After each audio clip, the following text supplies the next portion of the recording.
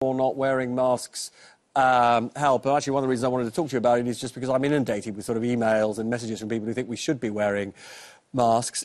We just heard actually from the British Health Secretary, Matt Hancock, saying he says the science says they don't really yield a benefit. Why do you disagree with him? Because I'm a scientist who just led the world's first cross-disciplinary international review of the evidence for this, with 19 of the world's top experts in this. And actually, the evidence does not at all show what he claimed. It actually looks a lot like this could be one of our most important tools.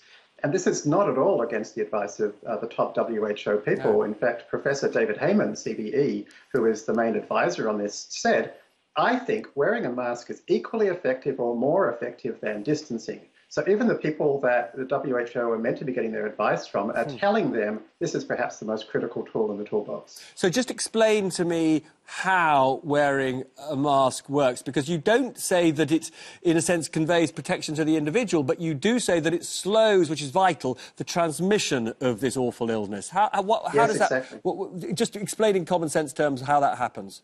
It couldn't be more common sense. It's so simple. When you speak, this is kind of gross, but we all actually have tiny micro droplets of saliva come out of our mouth. They're so small, you can't see them. They're so small that within 0.1 seconds, they evaporate into much smaller, they're called droplet nuclei. Now, those tiny nuclei are very, very hard to catch with a mask.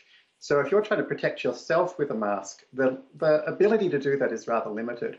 But at the point they come out of your mouth, they're still much bigger. And any kind of cloth covering, such as a T-shirt material or a piece of paper towel, does an amazingly good job, like 99% effective at stopping those droplets. So if you wear a mask, then you stop other people from getting infected if you are. And here's the critical thing. We now know that the most infectious in the early days when you're first infected, when most people have few or no symptoms. So if you're walking around, you could be an accomplice to this silent assassin that is COVID-19. You could be sick. You don't know it. You talk to somebody, you could have just killed them. So please wear a mask and protect the people around you. If we do that, it's actually possible we might be able to bring this important number R, the reproduction rate, down beneath 1. Absolutely. Now, and just to be clear, I think you also say that you're not particularly wedded to surgical masks. Actually, improvised masks made out of cotton, you think in some ways do a rather better job. Is that right? They certainly do a fantastically good job. It really doesn't matter too much. Most people are focused on how do we wear a mask to protect healthcare workers in dangerous situations in hospitals where they're doing special procedures. And they do need special masks. They have to be treated in special ways. But you don't need those masks. They're not really going to help you much. Any kind of cloth covering worn in, anything that covers the mouth is fine. All this business about it's got to be worn in exactly the right way, it's nonsense. For example, should it cover your nose? Well, who cares? You speak through your mouth, not through your nose. Right. So to protect the people around you, just anything over your mouth is going to do a great job.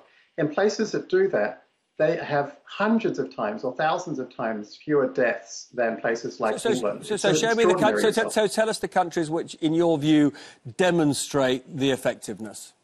So let's first of all look at what's happening in London. So in London, at this time of year, there's normally about 1,000 deaths a week. And this year, at the moment, there's around 2,500 deaths per week. So regardless of how you look at it, it looks like there's an extra 1,500 deaths a week due to this disease. The entire country of Taiwan has 5 deaths. Now, here's an example of a great country that is distributing masks to everybody, doing everything right. The Czech Republic were a bit late to this, but they were one of the first Western countries to require everybody to wear a mask. And suddenly, they flattened off more than any other country in that region. New York now requires masks. LA now requires masks. Austria requires masks when you're shopping. The science has really made this abundantly clear that both to save lives and to get the economy back again, we need people wearing masks. Especially think of like bus drivers. They're dying off because of this disease, these droplets getting pushed by the air conditioning back up to the front of the bus. We need to be protecting them by making sure everybody on a bus is wearing a mask. So certain countries, as part of their exit strategies, are saying wear a mask if you go to a supermarket or a pharmacy or if you're on public transport. And broadly, you would say in those sorts of social settings, that would be sensible. Yes, you certainly need them when you're inside and when you don't have the ability to socially distance. These are the situations where we see people getting infected all the time. Lovely to talk to you, and we'll come back soon, we hope. All the best. Now,